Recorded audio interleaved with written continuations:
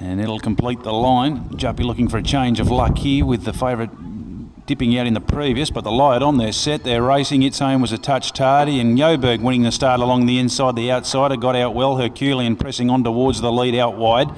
Settling in third spot early here, Kirkham. And then Grey Thunder going back to fourth, and Its Home the last one. Joburg the outsider, the bookies hope. Went away at the 900, a half in front of Herculean, who sits up outside at second just to apply the pressure. Might even press on here and look for the lead, and they've slipped away about 4 in front of Kirkham. Grey Thunder fourth the outside, and Its Home the last one, spotting the leader about 8 off the back, where the leader is Herculean going up now to put the nose in front of Joburg inside the 6 and move away now a length in front of that galloper. Grey Thunder's got the ears pinned back in third spot trying to chase, and then Kirkham, who's gone back to fourth off the bit, and Its Home the last one. It's Herculean running to the 4.